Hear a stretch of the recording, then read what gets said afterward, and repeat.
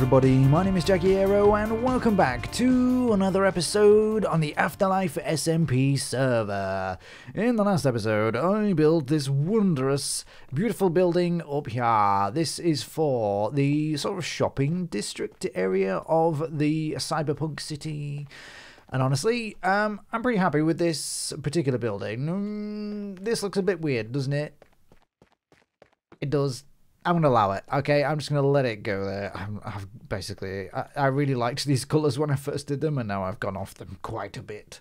But it's okay. That's perfectly fine. Now, this is hiding a concrete maker behind there, and I haven't really figured out how I'm going to make this look nice, or have a nice way to get up to that. That would be a really good idea, I feel like. I've even got a bridge going across to a little viewing platform. Why don't I go take a look?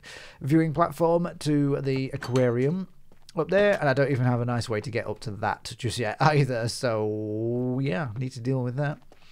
So eventually, along this row here, and also along the other side of this, there's going to be plenty of different shops. A lot like this one. Well, no. I say that, not a lot like this one. This is more of a like the Cyberpunk style. This is more of the future-y style. And then along here is probably going to be more of like the townhouse style. But shops. Okay, so this is going to be like a shopping bit. Haven't really figured anything out for that just yet though. So, not going to be doing that today. Today, what I am going to be doing is something over here. As you can see, I've cleared out a whole bunch of space because I really wanted to just move along to this sort of area of the city, to be honest. It's going to be dark soon. Broken Pixels is on. He is the B-dubs of the server in that, well, actually, in two ways. One, his builds are awesome. They're really great. You should go check them out, particularly his Dragon Bridge video. Check that out. It's so good. So good. But also, he sleeps all the time. It's great. I don't have to ever use a bed. You just give him a couple of seconds and he's in it straight away. Brilliant. A wonderful human. Also, he's Scottish, so he sounds amazing. His commentary. His accent is beautiful. Okay, so as you can see, a lot of space over here for a few builds today. We're going to go with quite a few, or at least we're going to cover quite a bit of area, okay? Have a couple of builds this way, and then probably a couple of builds this way, and then on this side, a couple of builds this way, and then probably a couple of builds this way, at least for the townhouses. Not too sure about what's going to go up at the top just yet, but the townhouses are going to cover quite a big area. In fact, I should probably do that now. Yeah, okay. See, I've told you. Check it out. He's sleeping already. It's beautiful. It's amazing. He must carry a bed wherever he goes. Probably even in the nether. Quite dangerous. Okay, so what I'm going to do is I'm going to start a couple of builds here, I guess. We'll start with this corner build and maybe go that away, and then we'll check out how they look, because I don't really know what they're going to look like just yet. What I'm trying to do with the sort of townhouse builds around these areas is just keep it a little bit random, and I never really know how it's going to turn out. But luckily, so far, we've not been doing too bad. Yes.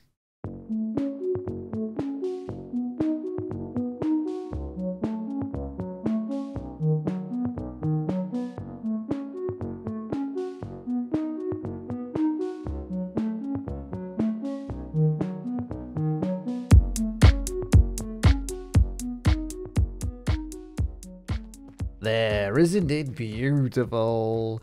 No, it's really not. Dripstone is a difficult block to work with. I think it's okay for a bit of variety in the city, but I'll maybe not do too many of these, especially when I have a few of these about as well.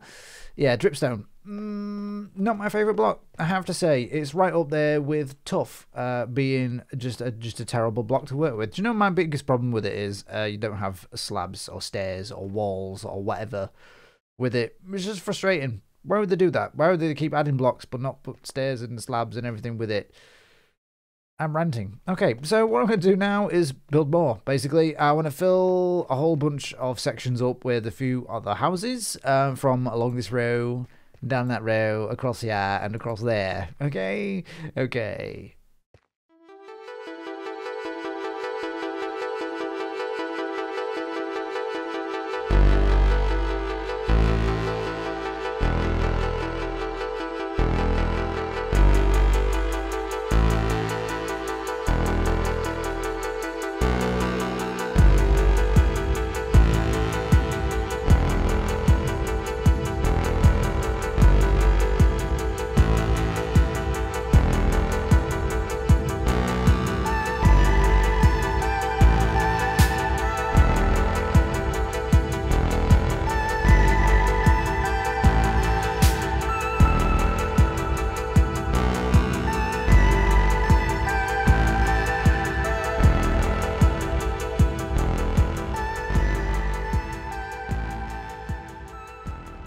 So there we have the first stage of today's build, and it's just a bunch of houses. Now this is probably the sort of, I think the biggest amount of houses I've built in one session, in one video, and it's worked a lot. It's actually added a lot to the overall area, the feel of it. It just looks a lot more lived in, and that's rather nice.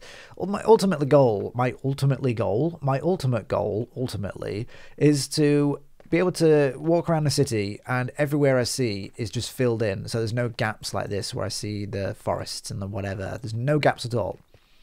I'm thinking what I could maybe do to facilitate that a little bit, make it a little bit easier, is to have like a big wall around the city. Now that was the original plan from the very beginning, although I was going against it a little bit, but honestly, I kind of like the idea of it. So the city's like a big walled off city. I think that could be cool. Now, let's take a look at the buildings over here. So, obviously, the dripstone one, not my favourite block at all, but it's okay. It's fine. And it is next to my favourite building, actually. I really like the look of this one. The black stone with the black concrete powder, I think works rather well, especially with just like a really flat, basic grey wall. I think it looks cool with the chains and stuff. That's nice. So I'll probably repeat that in a few places around the city. Over here, we have a house that's recessed back from this one. So you've got that sort of that gap there, which is nice. And then it has the stairs going up to the level here. And then it has a little like basement feature. So that's pretty cool. Something that I've been wanting to do throughout the city. I just kept forgetting, basically. But yeah, I really like that. I think that is a more sort of New York thing, kind of. Let's see, let's take a look over here. Well, okay, so this side is just some basic houses. There's nothing too special. I do like the Blackstone one again, though, but this time using light grey concrete powder. It still works. It's pretty cool. Now, over here, we have a gap and then another basic house over here. And this one's pretty cool as well with the black concrete powder. I do like that. It's very nice. You know, all these ones I've actually done, the most recent ones, I think they're looking better each time, so that's pretty cool, apart from the dripstone. This one, I managed to use Tough. I've actually used Tough, finally. It's not a block that I like very much, but I think it works in this situation next to the light grey concrete powder, and that's pretty cool. Do you know what I've not done for the city that is part of my plans? The Gothic style. Okay, so what's going to happen is, I just want to remind people, at the top of all of these Cyberpunk buildings, there's actually going to be another layer of buildings, probably maybe higher than these, maybe taller than these, I think.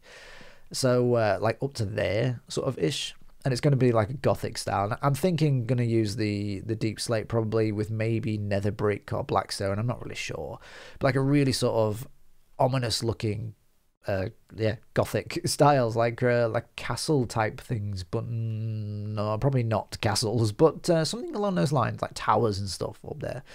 I just wanted to remind people, because I haven't done it at all. I haven't really worked any sort of design out for it just yet, but it's coming. Okay, that's definitely my plan. Alright, so how about we get working on one of these buildings here? So I want a building here, and I want a building there. Oh, I forgot to mention, I put a little sign on the side of the building there, just randomly, to see how it would look. Excuse you.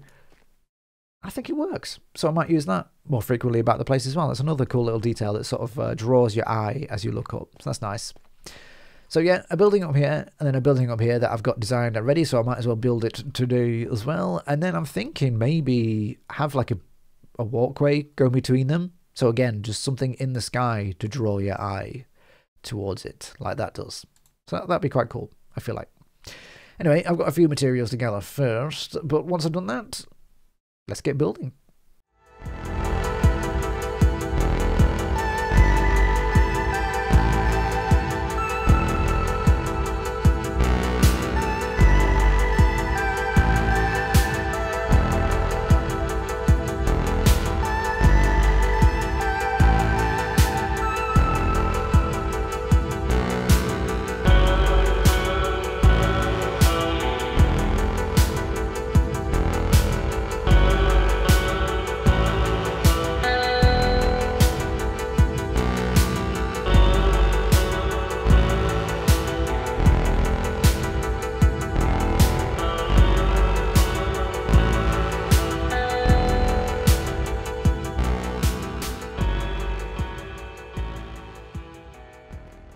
Right, so that's the first building done.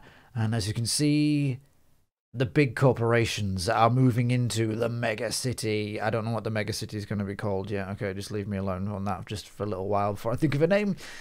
Netflix have moved in. Now, Netflix, in this timeline, are one of the 7 major corporations that own the world.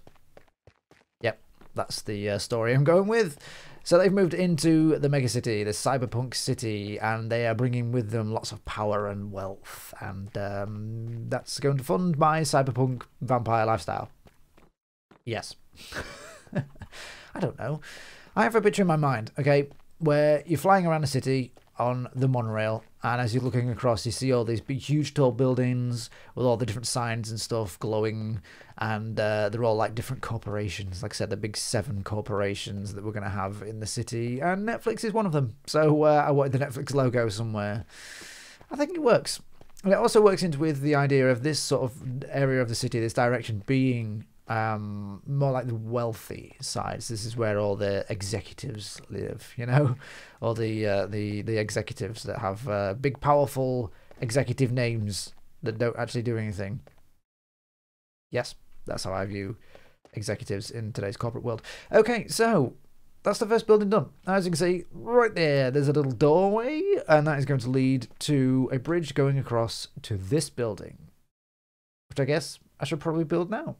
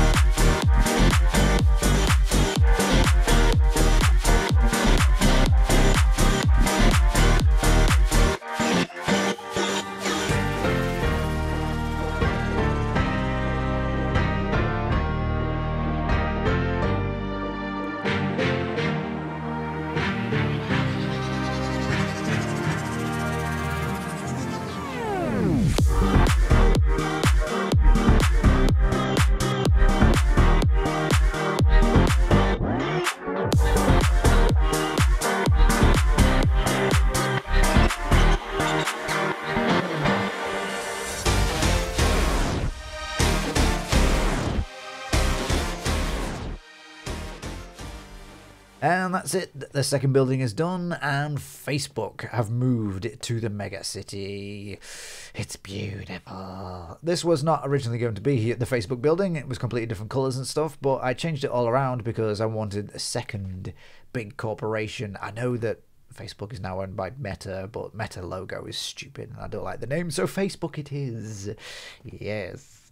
I like it. This is a pretty simple design, actually. A lot of the buildings around this place, I'm a little bit disappointed with myself with because they're just like straight up. Like there's a few little shape changes and stuff around here, but most of them are just straight up, and that's kind of disappointing. So we'll have to change that up for the future for a few different builds that we'll be doing around the place. But this one's okay. It's all right for now, and yeah, I'm pretty happy with both these. And then we have the lovely sky bridge joining the two. I would go up there and walk across and show you the view, but I don't really have a proper way up there. Did I leave some scaffolding up there? Maybe we'll try that. Okay, so we're up on top of the bridge here, and it's great. You get a great view of the city, and it should be a lot better very soon once we've actually filled it out a little more. So you can imagine, you know, buildings filling the view there, and over behind the aquarium here, and here, obviously, there, and also behind us here, because this is the actual edge of where I want to build. So this is the edge of the city, essentially here. You can see Wintertooth has his bridge here, and a path that's connecting to every base on the server, which is a whole lot of work. Thank you very much, Mr. Wintertooth. Would not want that job myself. But I'm thinking like another building here, okay, and then another one here, And then another one here. And then surrounding the entire city, we're going to have the wall. The Great Wall surrounding it. It's just essentially just going to be a huge flat wall of, I don't know, some sort of future-y, cyberpunk-y style, I think. And hopefully it should look pretty cool, methinks. But yeah, this is great. I'm actually really loving the look of the city. It'll be great once again once we get some of the more of the canals built in and get all the dark purple everywhere. I love it. I love it a lot. All right, but you know what? Do you know what? Now that we have a couple of major corporations moved into the city, right? It brings a little more legitimacy to the city. You know, it brings a little more power to the city, a little more energy, and I'm feeling it. I really am. I can feel the energy flowing around me, and I have to say I'm feeling a little bit better. So perhaps it's time to start healing up myself and finally remove the paper bag.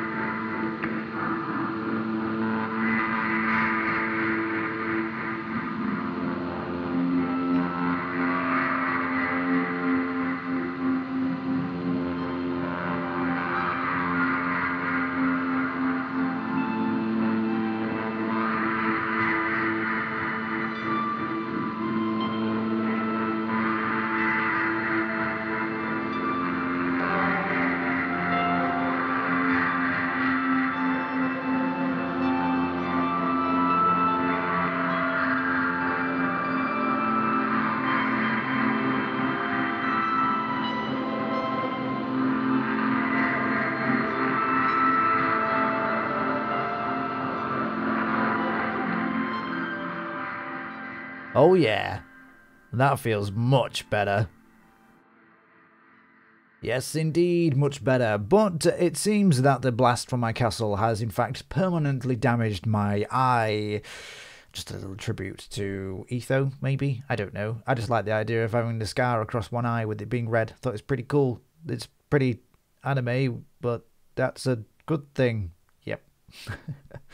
And a few more sort of cyberpunk or cybernetic things attached to the skin, just to give the top armor just a little bit more, I don't know, have a little bit more of an effect. You know, when you're walking around wearing armor, but you have an elytra, and you're not wearing your chest piece, but you have leggings, it looks a little bit stupid, in my opinion, a little bit crappy. But now, it doesn't look too bad. I've got a little thing covering up my chest, and I think that's pretty cool. I think that's pretty decent. Now you may notice I am still not wearing any netherite. I do not have netherite tools, but I'm probably going to cave in and get some at some point in the near future, because they're just it's better, isn't it? I guess. Plus, I do think the netherite might actually look pretty cool with this skin. Will I get an elytra? Eventually, I think I will. But you know what? I have heard of some shenanigans going on at Spawn, you know, so why don't we go take a look?